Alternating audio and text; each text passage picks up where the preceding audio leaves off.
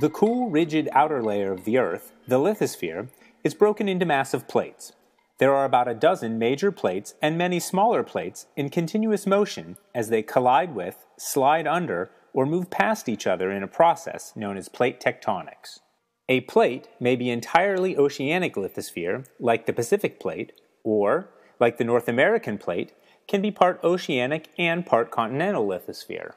We will return to lithosphere types in a minute, but first, let's look inside the Earth to clarify the layers. The mantle is a 2,900 kilometer thick, high magnesium silicate rock layer located between the crust and the core. The uppermost part, the lithospheric mantle, is cooler and more rigid than the deeper mantle. It lies above a hotter and more ductile layer of similar composition called the asthenosphere. As an analogy to how rock can either be brittle or ductile, consider a taffy bar like the Big Hunk. When force is applied, they are brittle when cold and ductile when warm. Zooming in to a tectonic cross-section, we see that the lithospheric plates are composed of crust on top of the outermost rigid part of the mantle. Although the mantle has a different composition and higher density than the crust, these two layers migrate as a single mechanical layer called a lithosphere or tectonic plate. This is where earthquakes occur as the brittle rock that makes up the plates fractures and breaks. The hotter, more ductile asthenospheric rock does not fracture to produce earthquakes. Continental lithosphere, with continental crust above lithospheric mantle, typically ranges from 150 to 200 kilometers thick. Continental crust stands above sea level because it has an average thickness of 40 kilometers and is mostly made of more buoyant, silica-rich, low-density granitic, sedimentary, and metamorphic rocks which form the continents. Oceanic lithosphere, formed at spreading ridges, is typically 50 to 140 kilometers thick. Oceanic crust is only around 8 kilometers thick and is denser than continental crust because it contains less low-density silica and more high-density iron and magnesium. Thus, it forms the ocean floor with its top surface below sea level.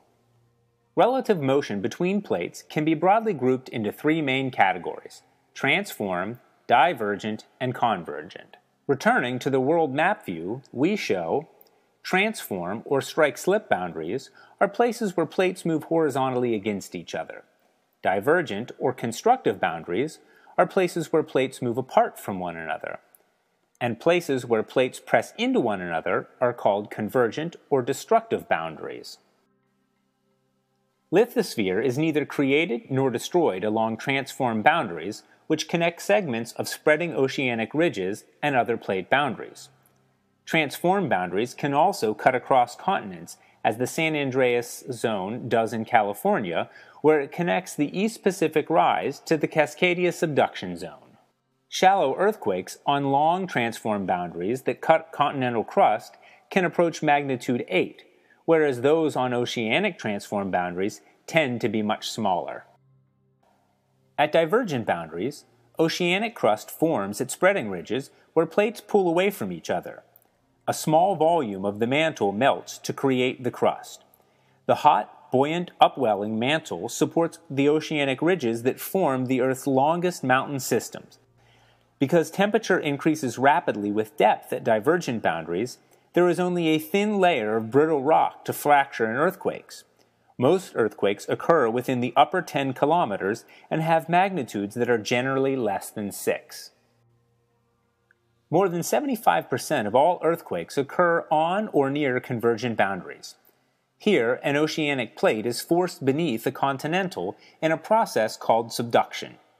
Indeed, the world's largest earthquakes occur near the shallow edge of the boundary where magnitude 9s have been recorded.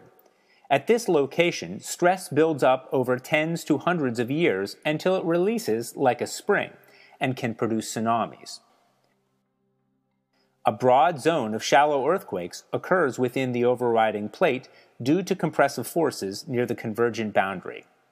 Earthquakes can reach depths of 700 kilometers within the subducting plates because the oceanic plate can remain cold and brittle as it dives into the deeper mantle. Similar processes occur when an oceanic plate subducts beneath another oceanic plate. Here, an ocean trench marks the location where the plate is pushed down into the mantle. In this case, the line of volcanoes that grows on the upper oceanic plate is an island arc. Not all convergent boundaries involve subduction. When the continental parts of converging plates come together, neither can subduct. Instead, the two continents collide, producing horizontal deformation and uplift in the continental crust to build mountains and plateaus. Frequent shallow earthquakes in the continental collision zones can exceed magnitude 8 and are generally less than 40 kilometers deep. In addition to these three boundaries, there are also diffuse boundary zones in which deformation occurs over a wide region. Although less common than earthquakes along plate boundaries, earthquakes in the interior part of plates, called intraplate earthquakes, do occur.